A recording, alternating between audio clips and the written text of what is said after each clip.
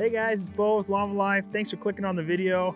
This is our last series of backcountry stove and cooking systems that we use all the time. This last one is one that we don't use all the time, but is always kind of our backup and can be your backup when you run out of fuel or are in a survival situation. So we're gonna go ahead and dig into it. Thanks for clicking on the video. Please share, subscribe, and comment. We're gonna get the chainsaw out. We're gonna cut a block of wood somewhere between 12 and 18 inches. So we'll get the shades on for a little bit of eye protection. We'll get our chainsaw here, and we're looking for something that's gonna kind of light fast. So dry wood and anything that's 6 to 10, 12 inches in circumference. Let's go see if we can find something. This looks like a pretty good tree. Looks like it's about 8 or so inches around, maybe 10. We'll go ahead and get this one cut and bring it over.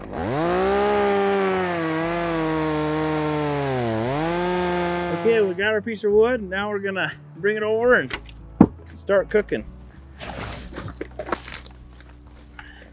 Believe it or not, this is gonna be our backcountry stove here in just a second. This is called a Swedish Torch. It's a pretty cool way of cooking stuff. We used to do it quite a bit when we were cutting wood in the backcountry, firewood, and as kind of a last resort, you can do this same type of thing that we're about to do. Even if you don't have a chainsaw, you can just do it on a smaller scale with a handsaw. So very practical. It's a good way for cooking if you have to cook for a long time and you don't have any fuel. So again, it's called a Swedish Torch, and what we're trying to do is make sure it's level. And before I start cutting, I kind of like to make sure that my pot is going to sit good on top of there. You're probably wondering, like, what in the world is he going to do and how is he going to cook? But here we go. We're going to show you. So what I'm going to do is I'm going to take my chainsaw, and I've got a natural split in the log right here. And so I'm going to cut down about 1/3 down the log, just like this. And then I'm going to do it a few more times. And what I'm trying to do is cut channels inside the log so it has opportunity to breathe. I'm going to put on my safety glasses wherever they're at. Oh, right there. And we'll go ahead and cut this log a few times.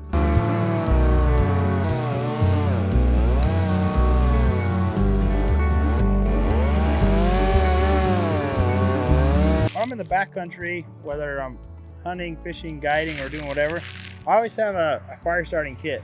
And my go-to is a butane torch. I really like it just because it works great in high winds, pretty much all temperatures, especially if you keep it on your person when you're going when it's really cold.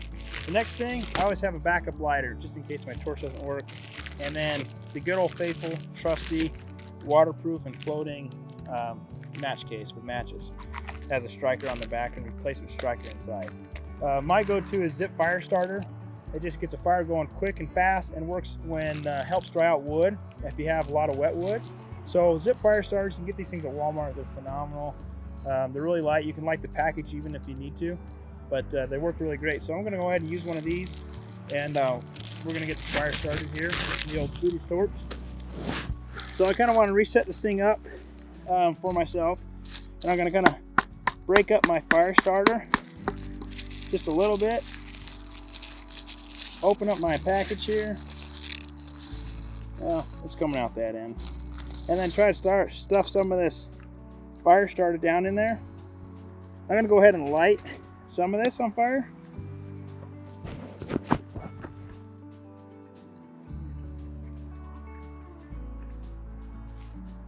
So once this kind of gets going, it's going to start from the inside, and it'll start burning in a circular pattern, kind of outward like this. And once I get it going, then I can put my pot on it. In the meantime, we're going to go ahead and get our second one started while this one gets started up and starts burning. So this is the Swedish Torch. You can cook on this little idea pretty easily. So the next thing that we're going to do is called a fire candle, and it's basically a very simple way of doing things. And so I'm going to go ahead and cut 3 pieces and kind of get some sticks and kindling going. And that'll be kind of a method 2 to when you don't have a means of starting a fire and cooking on it, of being able to do it in the backcountry. This next method, it has lots of different names. We basically just call it the fire candle. We have the Swedish Torch over here. We got the fire candle. So we got basically 3 logs, same diameter, pretty much the same height. And we'll knock all the snow off them here. and then we got some twigs and kindling to kind of help us get going. So knock off the snow here, that helps a little bit. All right, so we kind of will set these up like this. We kind of set 2 together and then add the third one in a little bit. There we go. And then we're going to add a little bit of base to it.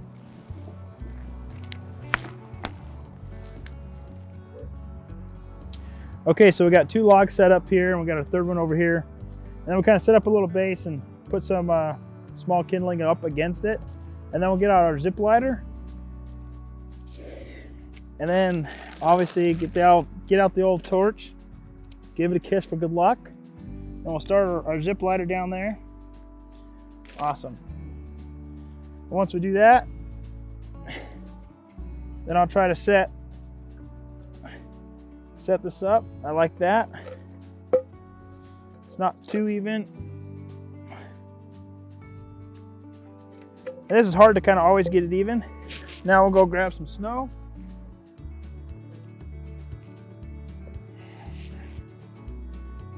Okay, and we'll let that start going there. And as it's kind of starting, you can kind of feed it underneath here, kind of help it go.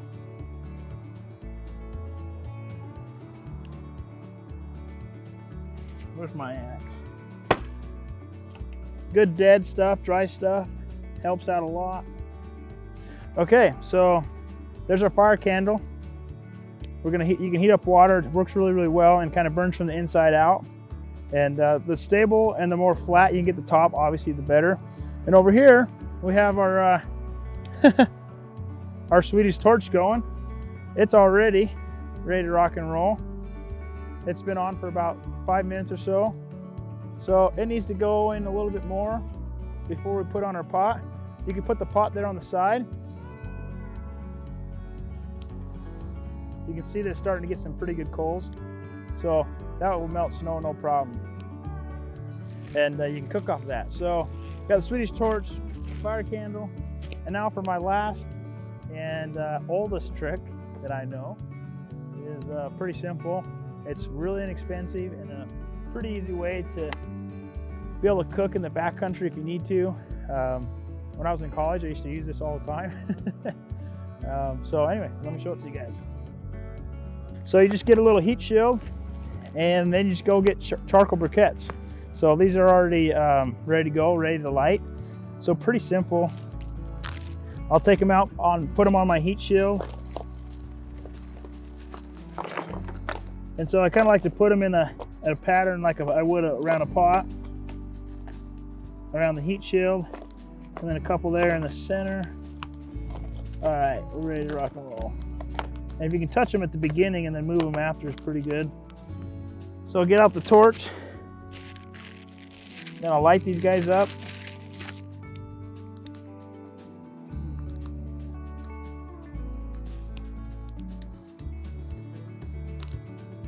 Okay guys, we got all 3 going. Our Swedish Torch over here, the snow's melted. It's going great so far. And this will be going about 10 minutes on the torch. The fire candle is doing pretty good. It just barely started creating some ashes, so we'll go ahead and tuck some of that wood back up in there, keep it going. And so this one's ready to go. It's definitely hot enough right there, woo, to start melting water or cooking. And then we got our charcoal still lighting up. So this one takes a little bit while to get going, but basically all of them will start going, ready to cook, start cooking in about 10 minutes. So if you put a pot, most pots on top of the charcoal will just melt from the bottom, or they'll warp over time just because of how hot it gets. And so what I like to do is get some live branches, you know, 1 to 2 inches in diameter, and kind of build a little frame around it. And that way you have a place for your pot to sit on and it's off the charcoal. So I'm gonna go ahead and do that now. So get some live stuff cut, and then we'll build a little frame over the charcoal.